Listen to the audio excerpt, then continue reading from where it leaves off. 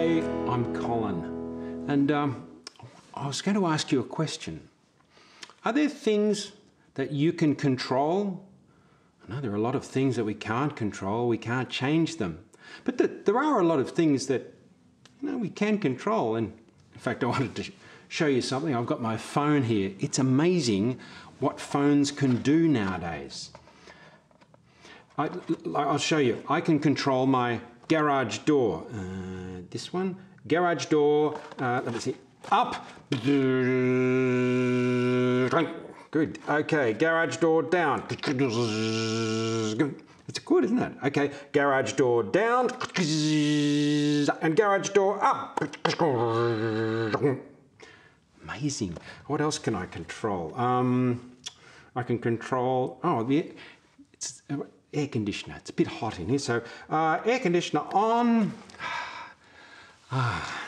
A bit colder. That's getting. It's getting a bit cold. Air conditioner warmer. Warmer. Oh, stop. Turn air conditioner off. Stopped it. Very good. I know. I'll use Silly. Silly's quite handy. Hey Silly, turn on the television. Ding ding. Turning television on. All right, so you can hear it. Hey, Silly, turn the television up. Silly, turn the television down. Thank you, Silly. That's enough. Yeah. Oh, I just remembered. Hey, Silly, remind me to buy eggs. There is a lot that we can control and a lot that we cannot control. But I wonder, do you know who controls everything? Who knows all things? And nothing takes him by surprise? I think you know the answer. God. And in fact, there's a Bible verse about that. Psalm 90 verse 2 says, from everlasting to everlasting, forever and ever, you are God. Now, I want to sing a song called Nothing Takes God by Surprise, because nothing does. All right, here we go.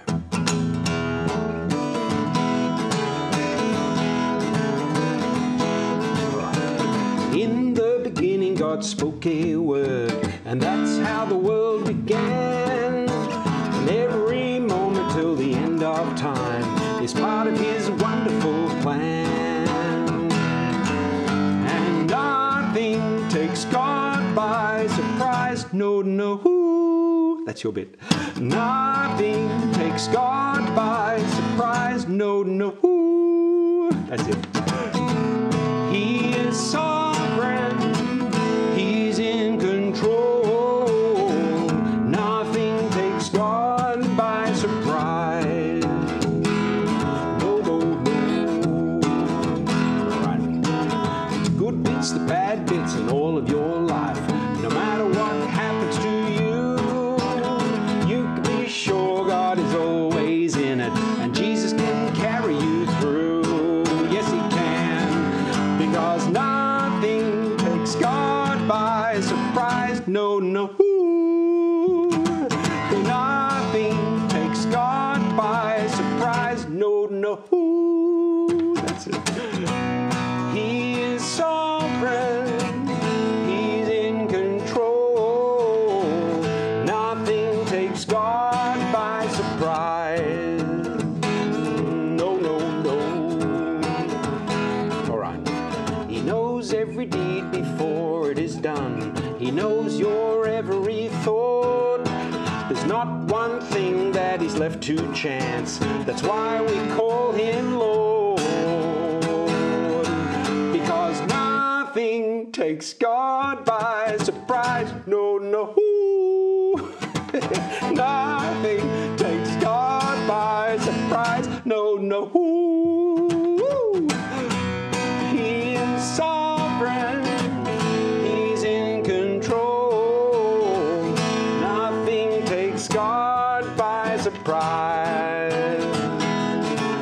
No.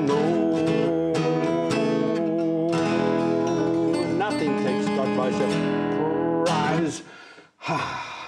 Good knowing. Now, I thought of something else, something from the Bible, because God is in control. And Jesus, God's Son, says something wonderful to his people in Revelation, in the book of Revelation. I've got my Bible here. It's another part of the Bible to read. Revelation chapter 1, verse 18. Jesus says to his frightened people, I am the living one. I was dead, and now look, I am alive forever and ever, and I hold the keys of death. Whoa, how precious. Did you notice that Jesus said that his people had to do something? They had to look. Yes, that's right.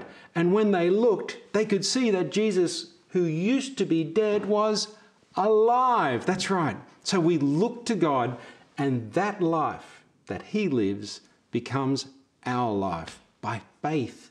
So look to God and believe, and look to God in his word. That's so important. We should do that all the time. And look to God by praying to him. We need to learn to stop what you're doing and pray to Jesus. Stop what you're doing and pray to Jesus. Stop what you're doing and pray to Jesus. Mighty, mighty Jesus. When you're laughing,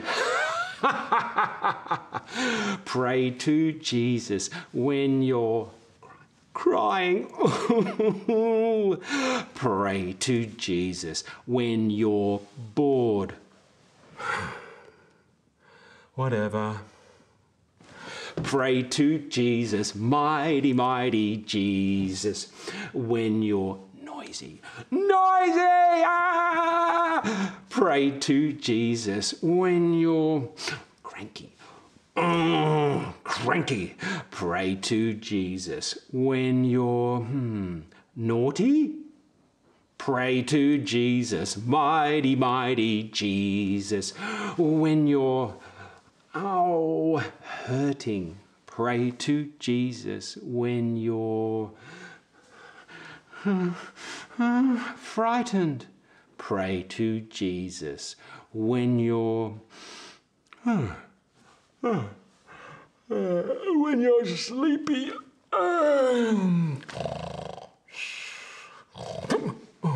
sorry, pray to Jesus. Mighty, mighty Jesus. There's a chorus. Big, big, good, good, mighty, mighty Jesus. Big, big, good, good, mighty, mighty Jesus. Big, big, good, good, mighty, mighty Jesus. Mighty, mighty, mighty, mighty, mighty, mighty Jesus. He's mighty and he's good. How precious. And we should pray to him right now. Let's stop what we're doing and pray to Jesus. Will you pray with me? I'll close my eyes to help me think about what I'm saying. Our dear Lord and Saviour Jesus, our dear mighty, mighty God, we praise you because you are from everlasting to everlasting. You are the first and the last. Nothing takes you by surprise. Mighty Jesus, you died, and look, you rose again. Help us to look by faith, to look at your word, and to look in prayer. We pray all these things in our Saviour Jesus' name. Amen. I like that verse in that last one. When you're sleepy, pray to Jesus. When you're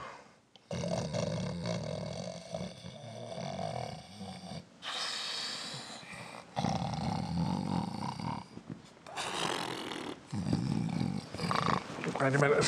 Hey Siri, I've fallen asleep.